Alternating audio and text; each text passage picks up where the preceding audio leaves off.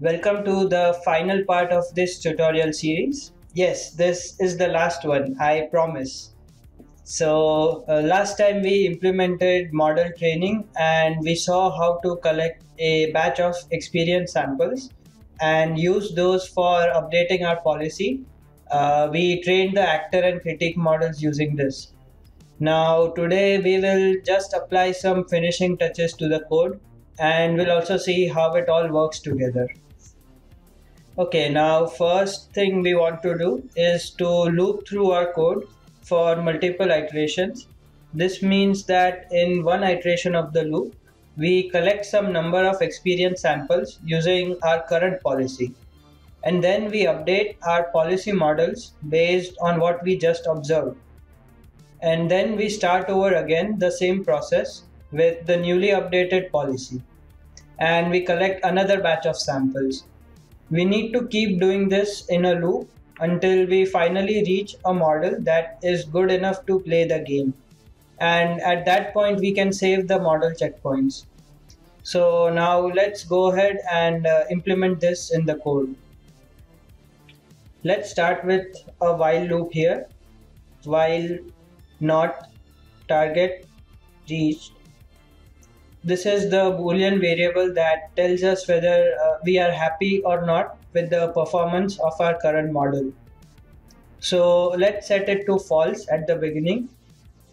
Let's add another condition here saying that if we try for multiple iterations and we still fail to reach our target, let's just call it a day. Now all of this code will move inside the loop. So just select everything except env close and hit tab.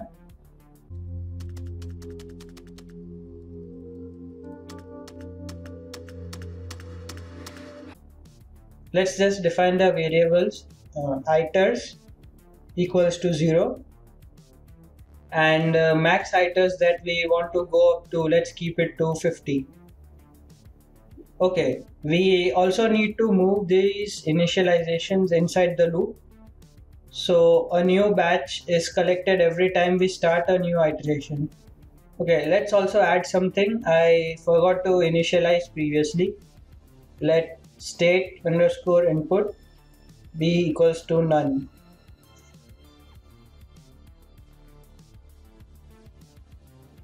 Okay, now let's implement some model evaluation code. This will tell us at the end of model training in the current iteration how good the last updated version of the model is. So to evaluate that, let's calculate average reward. We'll define it as the average reward we obtained by playing the game from scratch for 5 times. So if we score a goal in 3 out of 5 games, our average reward will be 60% or 0.6. And similarly, if we score all 5 out of 5 times, we get a reward of 100% or 1, indicating that we can now stop the training process and save the final model checkpoints. So let's go ahead and define this test reward function up top.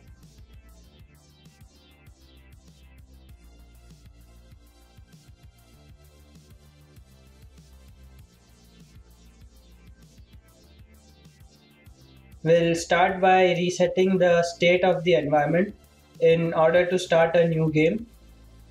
Let's set done equals to false. Initialize a total reward for this game equals to 0. Let's print out testing so we know when this code is being executed. You may add like a fancy progress bar or something here, but I just want to keep this tutorial really simple and like mostly easy to understand, so I'll leave out all that fancy stuff.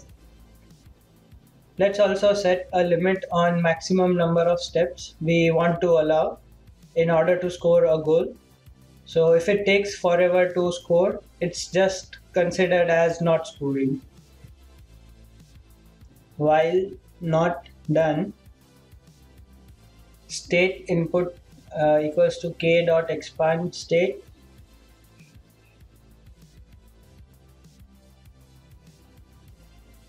Action probabilities is given by model actor, predict, state, and we also need a bunch of dummy inputs here. I'm sure there is a better and more elegant solution to this. So if someone can please let me know down below if you know a better way to handle the model inputs in Keras.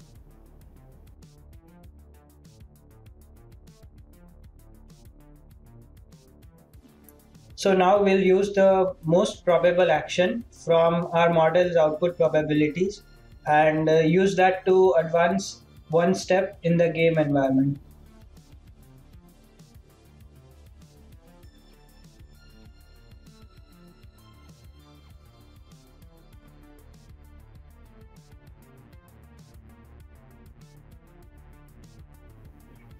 Let's update the state first for the next iteration.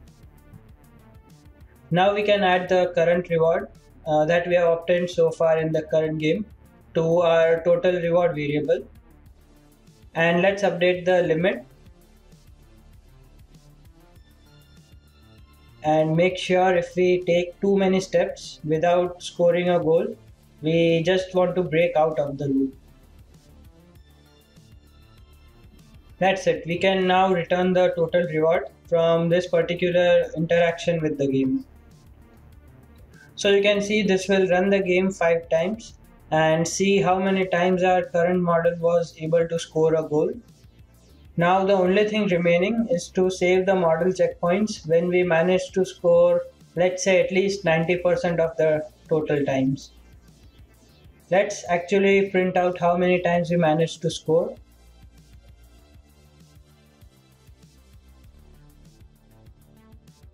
If average reward is greater than best reward,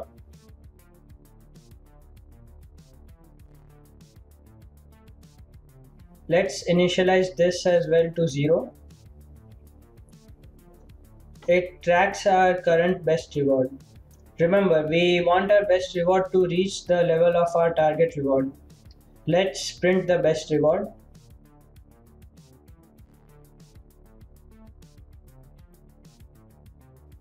This is a typo here, I noticed later on, so it's better if you write best reward instead of average reward. Anyways, this is the condition where our newly updated model has managed to perform better than our current best one, so we should just go ahead and replace that model.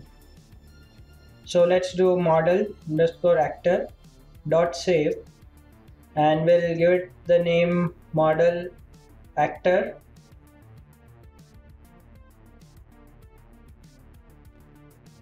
dot hdf5, and we can put in the iteration info and the reward info in there as well. Okay, now we can do the same for the critic model. Let's copy this and just change the name to critic.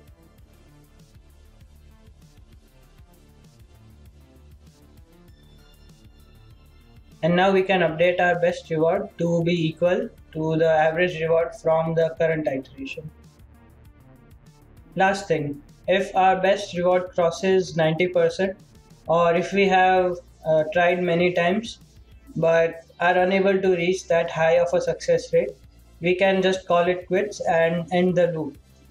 So let's set target underscore reached equals to true, and we can increment the total iters here and also reset the environment at the end of this iteration.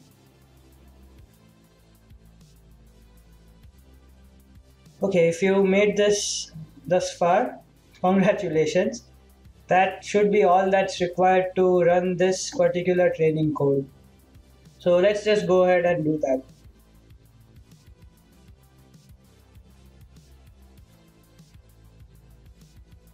Alright, everything seems to be working perfectly now.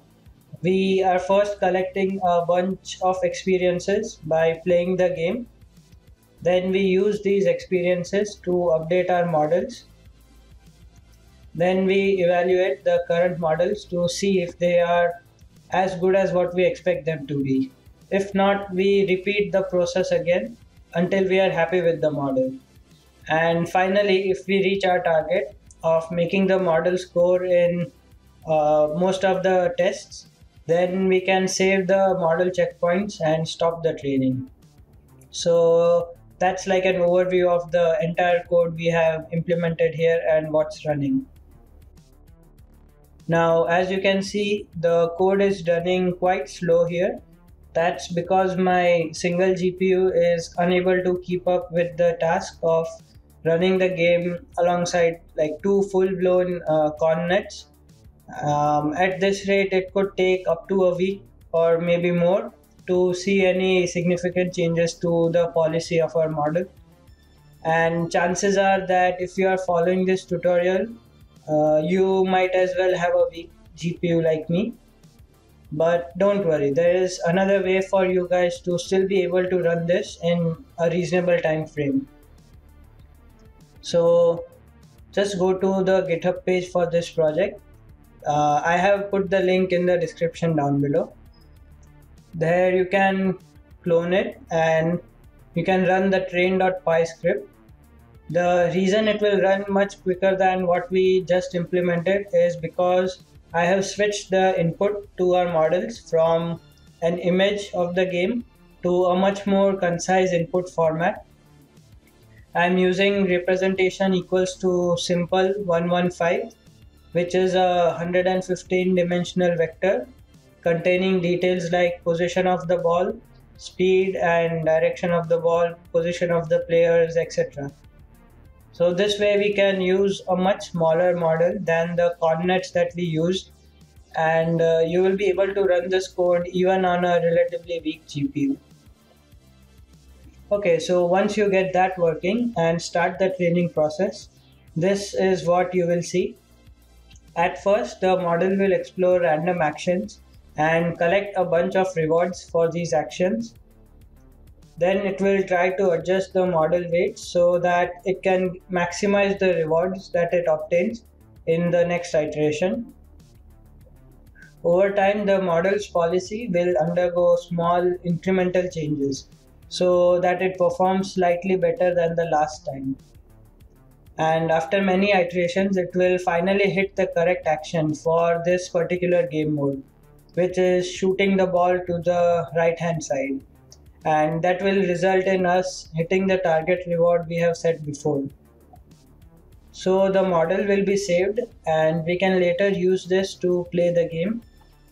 Use the test.py script that you see here in order to see how our saved model performs, and you should be able to see something like this.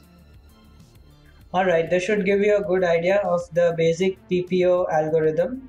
You can now move on to building upon this by executing multiple environments in parallel as how it was detailed in the PPO paper in order to collect more training samples in a less amount of time. And you can also solve more complicated game scenarios like a full 11v11 mode or scoring from corner kicks.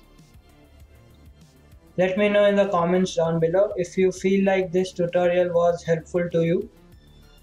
This one took me almost 45 days or 50 days to complete, and that's a lot of time. So let me know whether you'd like to see more of these in the future.